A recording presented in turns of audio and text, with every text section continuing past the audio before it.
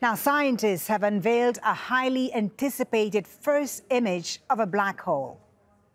I never believed that this black hole was as big as people said until we saw that. It's an event so significant, astronomers released it at 6 simultaneous news conferences around the globe.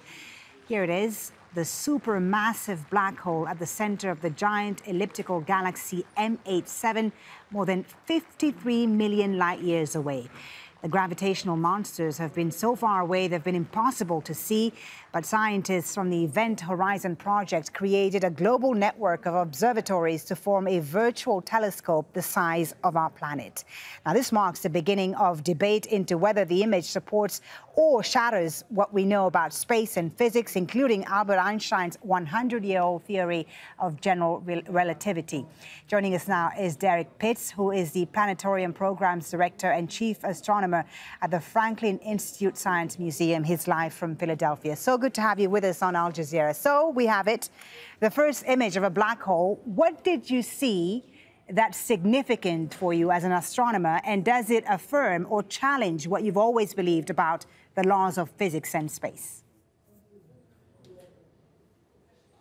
So what can be seen here that's really impressive is we can actually see the black hole region itself, the region beyond the event horizon that will not let light escape from it.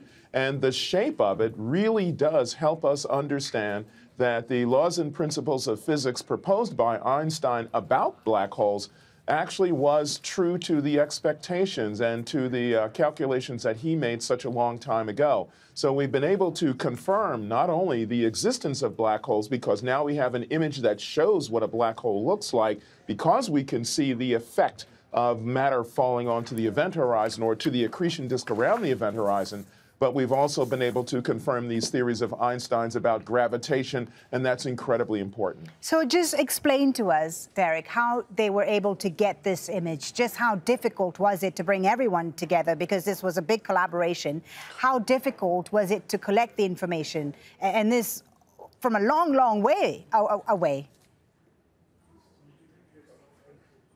Yes, 55 million light years is quite a distance, but what's really impressive here actually is the collaboration that went into creating the instrument that allowed us to gather such highly resolved data. So what was done is 8 radio telescopes around the world spread across the globe had their images synthesized together time-wise so that we could create essentially a telescope that is not only the size of Earth. Remember, this is a synthesization. We're taking the signals from 8 different telescopes and blending them together, and doing this makes it seem as if the telescope is the size of the Earth. And then what was done was they took images as the Earth rotated around the sun and as it rotated on its axis. And what that does is it fills in gaps that would be in this data because there are only 8 telescopes. So doing this actually gives us the resolution of a much bigger instrument. And putting that information together allows us to get this really, really wonderful image for the very first time of something that had been previously, as I think of it, iconically unseen. Right, and this, as you say, is the first image. So can we expect more images, and what will be the significance of those images?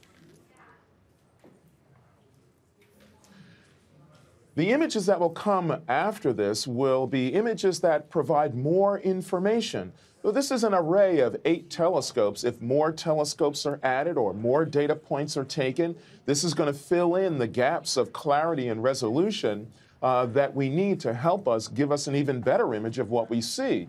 But at the same time, we would also be able to turn this instrument or use this instrument to examine other black holes that maybe aren't quite so far away.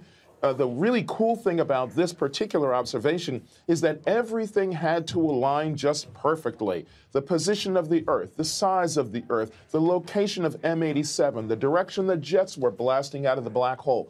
All of those things together help make this discovery happen. So this instrument can be used to observe other black holes in other locations, and subsequent observations will provide more data that will improve the image we have already and help us to confirm even further these ideas about gravity that Einstein proposed. So very cool and exciting. Thank you so much for shedding light on this for us. Derrick Pitts, astronomer, joining us there from Philadelphia. Thank you for your time. We appreciate it. Thank you.